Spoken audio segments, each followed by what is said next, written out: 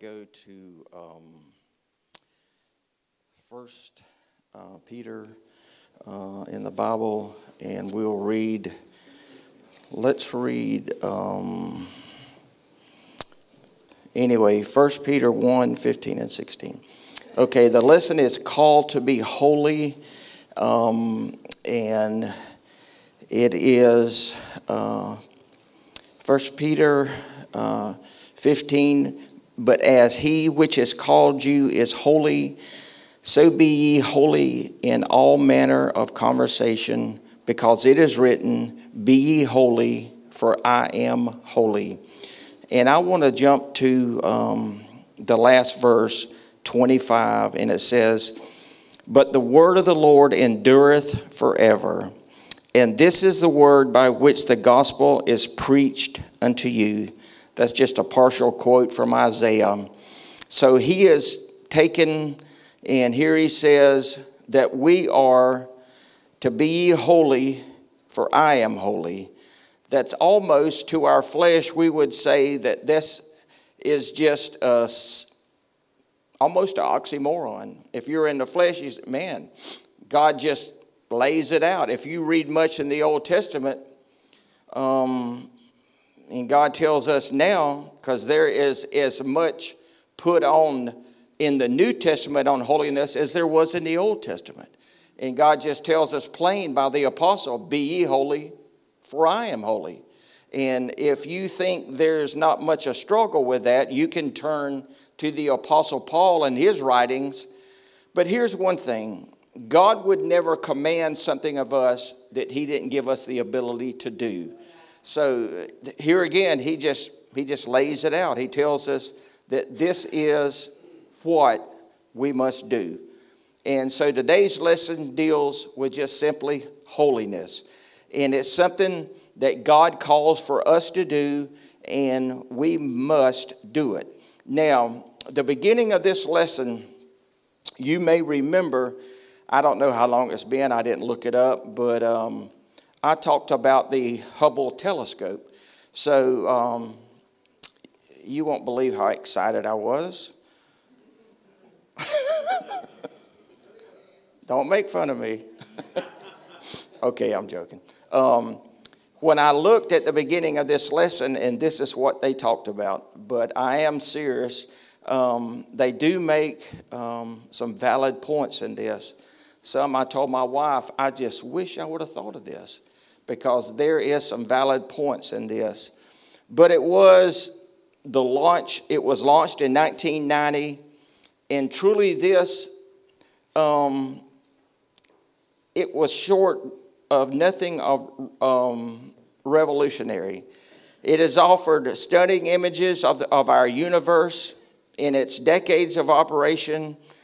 It has recorded 1.5 million observations, including locations that are 13.4 billion light years from Earth. Analysis of those observations has resulted in over 19,000 public scientific papers. Those are from NASA. Now, Hubble, its mission came within literally a hair's breadth of failing. Shortly after its launch, it began sending back its first images, and obviously there was a flaw in the telescope.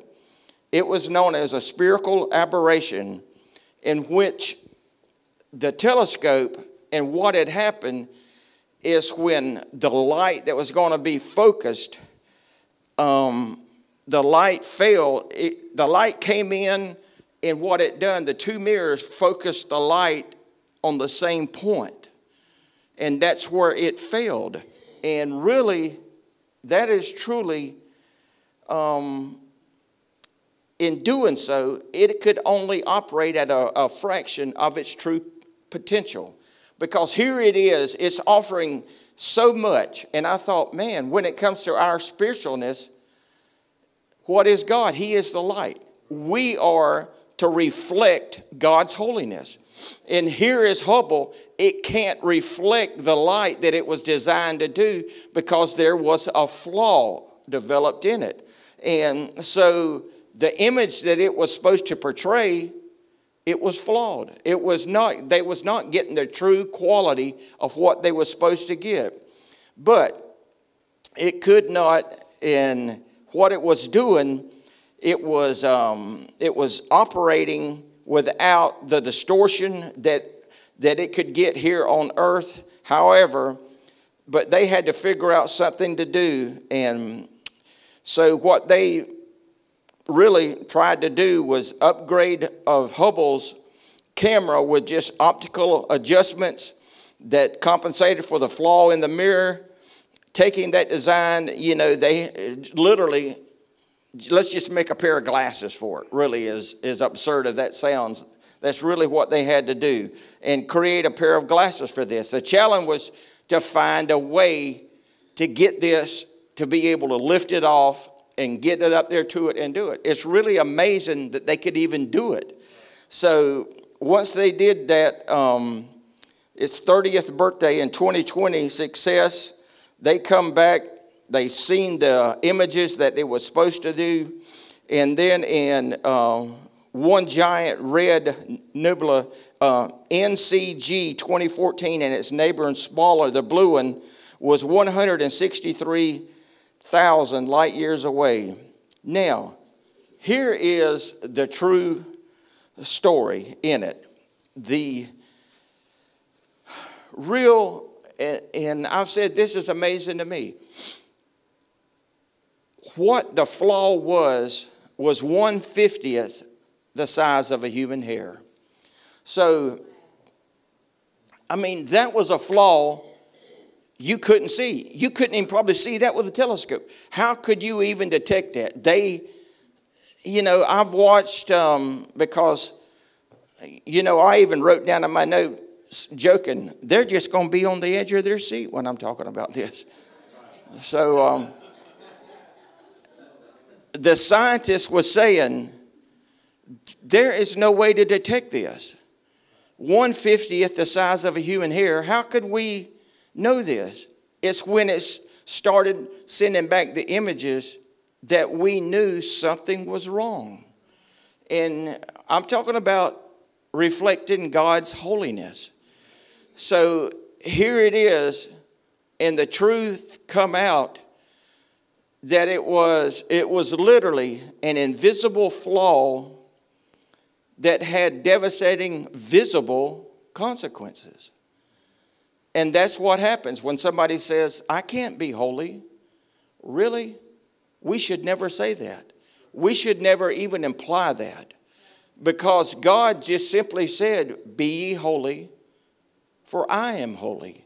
And God makes a way. So, and really and truly, when you think about it, and here's the thing that really humbles me.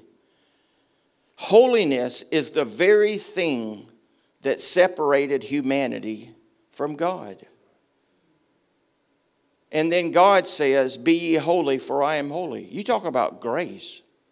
And just how much grace has allowed us to get close to the Lord. When holiness was the very thing. I mean, when you go to Leviticus and you read in Leviticus just how strict God was about his temple and about all the statutes and everything they had to go through, just read about the Day of Atonement, all the laws that had to be held and up and just carried through. I mean, you know, it's just like the guy was joking about, I was listening to a minister and he was making a joke about electricity. He says, that's why I don't mess with electricity, because when I know I've messed up, I'm looking Jesus in the face, because you don't get a second chance. So, you know, it was that way with holiness in the Old Testament, because you did not violate holiness. And it just was not to be done. And then, so here we have this 1/50th of a human hair. And it come back. And it was this invisible flaw that just crushed NASA. And it was just, so people that try to make fun of holiness, one day, this invisible flaw is going to have a devastating visible consequence. Because God would not tell us to do, so I'm going to repeat myself, that he would not give us the ability to do. Pure and simple. So where our lesson came from was from the Apostle Peter. And some people think, or even it's just the Apostle Peter, since it is short, it is just not. Even the writings of Paul, you know, Paul wrote so much in the New Testament, they even look at it almost like the Apostle Peter, it's just his is so short, his must be of less value. Now that is totally wrong. It is not right. But these letters that the Apostle Peter wrote, they are of immense value. He played a critical role within the 12. It is very important, church.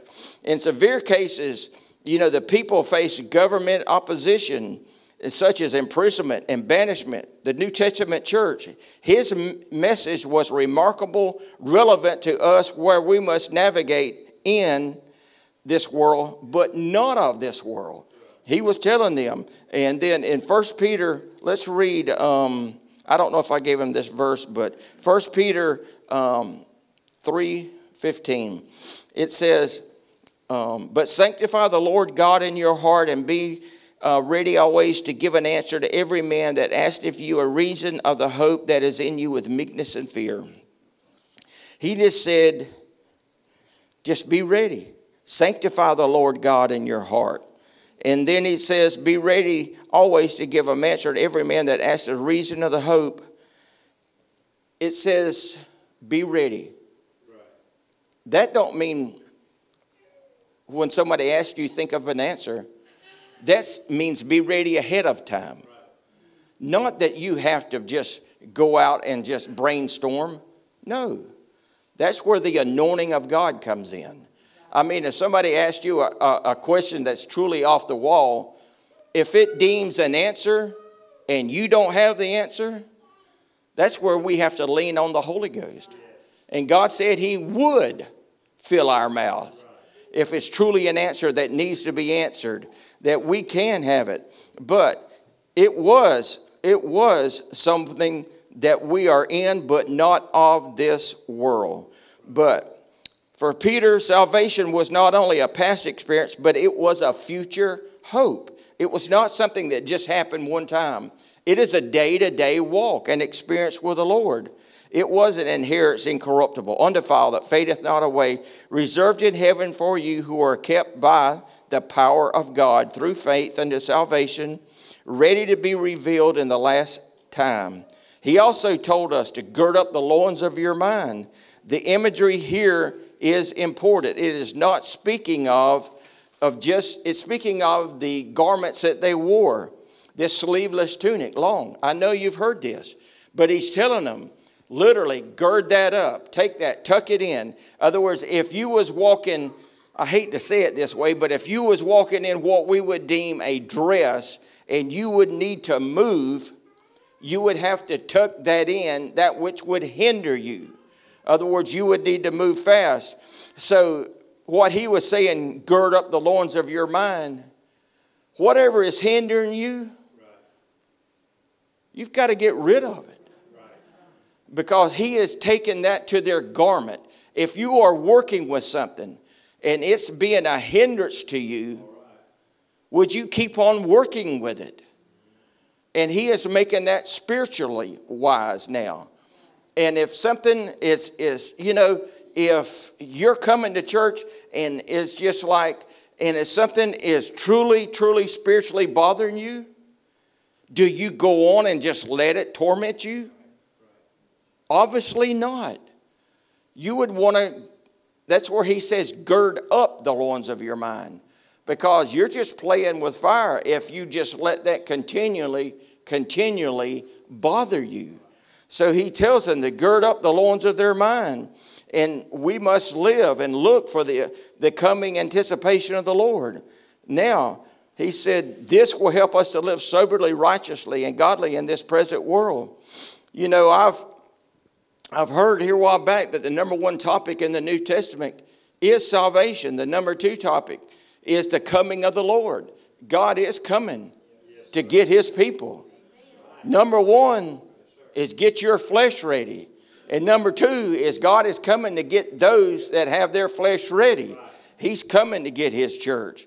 And rejecting the former things, having this mindset, rejecting that. Peter called our former lust, such captivity, that unbridled desire to have the essence of the pagan lifestyle. Paul was talking to him. He provided a lengthy thing. He just finally, as Paul spoke, be not conformed to this world. Their patterns of actions, control, not by the fixing their eyes, and they was, but he said, not on a desire, literally, not on just what you see. It's not about your desire. It's about this world is not our home. This is not our home. The path that leads to the coming salvation was introduced. It was marked by opposition to worldly values and their understanding. Peter expected the hearers to make a full break with their former identities. He used the rebirth language to describe this. And it says, we have been begotten again into a lively hope. This new identity is not a product, but it's of our own imagination. It's not a product of our own imagination, but it's of divine action. It's not something that we dream, not something that we want. It's something that God gives us. He anoints us. And then this, I will pursue what I can. And God said that this new identity, it's been given by God. We are to be children of obedience. And then we are to do this. And then so he takes and he does this. Throughout Scripture, obedience to divine commands is the essence of humanity's proper relationship with God. It is an expression of both loyalty and faith. It is an obligation that we owe to God as both Creator and Lord. It is the only way for humans to access divine blessings and protections. In relationship with God, first of all children should be children of obedience. It is simply, obedience is not simply a matter of obligation or an optimal way to guarantee success in our endeavors. Before all of that, obedience is the loving response of grateful children as of a loving Father that the Lord is. The Bible says, as a father pitieth his children, so doth the Lord pitieth them that fear him. This imagery is as call to obedience softens the break that we must make with our former life. God does not call us to leave our old life without simultaneously open the door to welcome us into the warmth and safety of our family. Demands for obedience are more than matched by offers of care and protection. As he is holy, reflecting God's holiness. The Bible says, as he which has called you is holy, so be ye holy in all conversations, because it is written, be holy. At first glimpse, God's called us to be holy. It's what we ought not to do. But holiness is more about what we ought to do. Instead of conforming to the former lust, we are called to be holy in all manner of conversation. in every aspect of life. Peter pointed out that this conversation is rooted in the Old Testament, echoed in the direct citing of Leviticus 19:2. The book of Leviticus features chapters 17 through 26, which many have dubbed the Holiness Code. This group of chapters form the book that are the teachings of the central heart of the Mosaic law. As we know, Jesus understood his teaching not as an overturning of the law, but at the truest fulfilling, because he said he came to fulfill the law.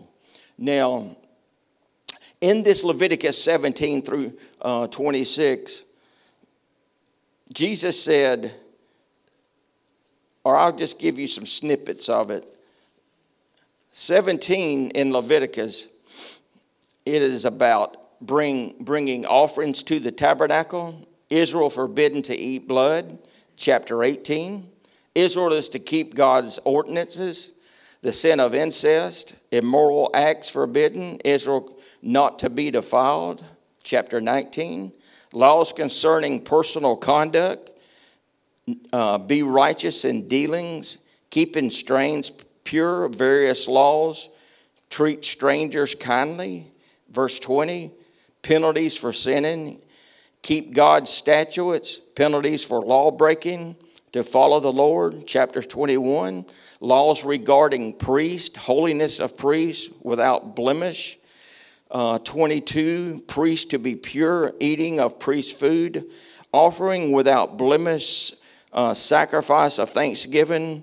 23, feast of the Lord, Sabbath, the Passover, the first fruits, Pentecost, the blowing of trumpets, the day of Pentecost.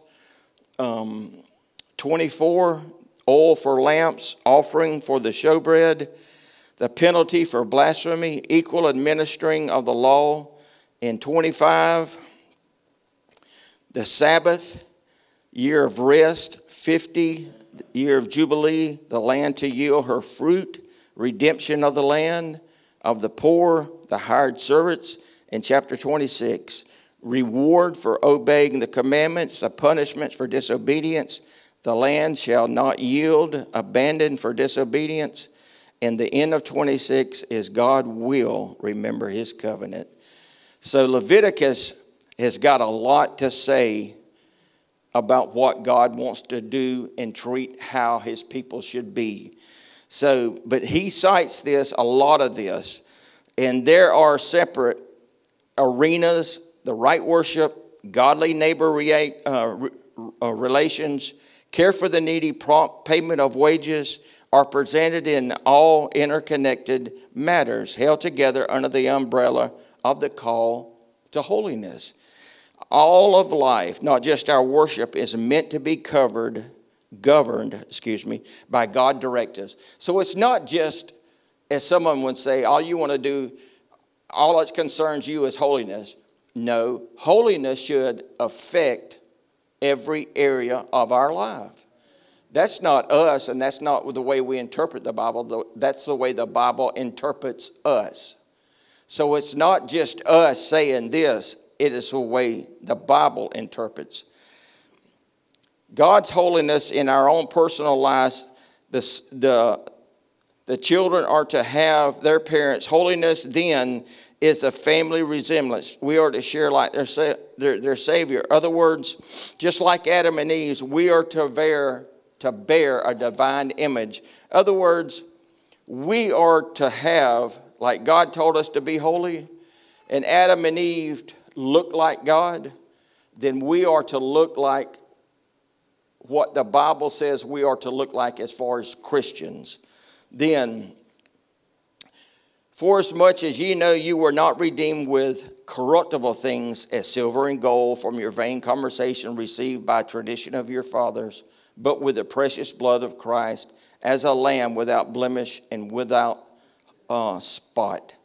Now, the fearsome wonder of God's saving work in Jesus Christ, the fatherhood of God, used above to comfort and encourage. Now, the privileges of God, beloved child, entails an awesome responsibility, bearing a likeness in a God-honoring lifestyle. This fear is not in the context of fright. Instead, it is a constant knowledge the child of God has that whatever he or she likes to think about, to do to the scrutiny of God's penetrating love and holiness. It is a sense of responsibility that is born out of faith. Now, hope gifted to us by the redemptive work of Jesus Christ. Now, we can take what is the holy character of God to look like. Is there any objective, visible imagery or measure? Yes, it is our unfeigned love of the brethren. That we are all children of God implies not only that there is a unique relationship with our Heavenly Father, but also a unique relationship one with another. We are more than just friends and companions, colleagues or co-workers. We are brothers and sisters. This unique type of love in its own special term is in the New Testament as the term Philadelphia. Now, we can take and we can believe this as we express this love from a pure, fervent heart, a term often associated with prayer. Fervent in this context indicates that it is required for this type of love. It is hard work. Here, Peter linked back to his opening that we must gird up our minds like this work which we must prepare ourselves. This logic in 1 Peter 1 is convincing and compelling. God, who has abundant mercy, has expressed his character in the glorious work of our redemption with the precious blood of Christ as a lamb without blemish and without spot. He has, whereby we are born again, not of corruptible seed, but of incorruptible by the word of God. Word that generated life in Genesis 1 now spiritually regenerates fallen humanity. By it we are delivered from the corrupted system of this world into the glorious life and incorruptible hope by the reality of the eternal hope. Now, we are to love. God has given us, as we have been loved, God has given us that. Now, we have this. 1 Peter said that we are proclaimed, that we have been called to reflect God's holiness. It is a flaw smaller than the human hair that almost destroyed the Hubble's effectiveness. What damage do our spiritual flaws do when we witness for Jesus Christ? Have we been reminded that the only Jesus that some non-believers will ever see is us? How do we represent him? Now, tiny little flaws that seem like they wouldn't matter, I wonder if they do really matter. Peter was clear on this point. We are called to be holy in all manner of conversation. Driving habits, eating habits, conversation, clothes choices, entertainment choices, they all fall within the domain of this call to be holy. Those who wish to reduce holiness to a list of rules should be warned. That list will be endless. Holiness encompasses every choice of life. And that is why if you tried to name it all, it would be endless. Because holiness to a true child of God takes up everything. So he wrote, but as he which is called you is holy, so be ye holy. His emphasis was not on the demand placed upon the provision, but it's not as much on the provision given to us. It was to reflect. As we call on the Father, the grace upon the gospel fixes on our flaws and our distortions. Now,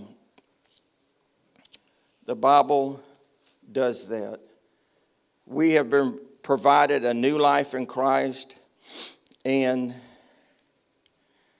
We are actively being transformed by the Holy Ghost to be more like Him. Each day it is God's love. And now I want to end with this. In the Bible, in Genesis 3:8, you don't have to turn there if you don't want. In the Old Testament, God just told them, be holy, for I am holy. In the New Testament, we have been commanded this. But one thing amazing to me, when you take the story of Adam and Eve, you go down and you read in the 3rd chapter of just how devastating it really was, and it went. I don't really know how. I wish I had more answers to this, but the Bible gives these here, and that's just enough. I don't really know where Adam was when she was having the conversation with the serpent. I don't really know. But all I do know is in verse 8, after the sin had happened, they had transgressed, everything had went wrong. But the Bible says, and they heard the voice of the Lord God, and they heard.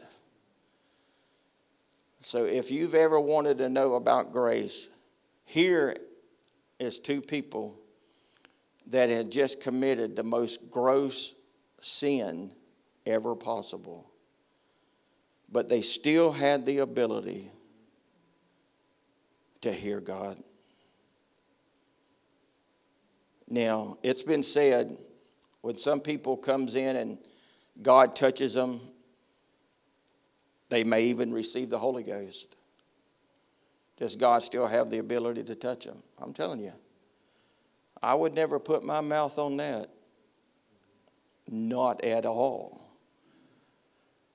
All I'm saying is here, but the answer I say to that is yes. But here's what I'm saying. In the New Testament, we have the veil that's writ from top to bottom. We have grace. God said, be ye holy, for I am holy. He would not give us a command that we couldn't fulfill. So when it all went wrong, and they heard the voice of the Lord walking in the garden in the cool of the day, and what do? They hide themselves. So if God would take them and still give them the ability to hear His voice after what they had done, that's a merciful God. That is a truly merciful God. So when He tells us, be ye holy, for I am holy, all you got to do is just ask God, let me hear you. Help me. Let me get over this. Help me to be the man or woman that I need to be. And God, in His strength and in His mercy, He will do that. He will do that. Hallelujah. Let's stand. Father, we thank you today. We thank you for what your word says. You are truth. You are light. And I thank you for it, Holy God. I love you this day. I thank you for your word. I thank you for it is truth. And I thank you this day that you are the one, Lord God, that is able to see us each and our hour of the day. Touch us this day, God, I pray. Strengthen each and every one of us. Be with us. Touch us. Anoint us, Lord God. We thank you for this word, for it is eternal, Lord God. Thank you for what you're going to do in the holy name of Jesus Christ. Amen. God bless you. Jesus.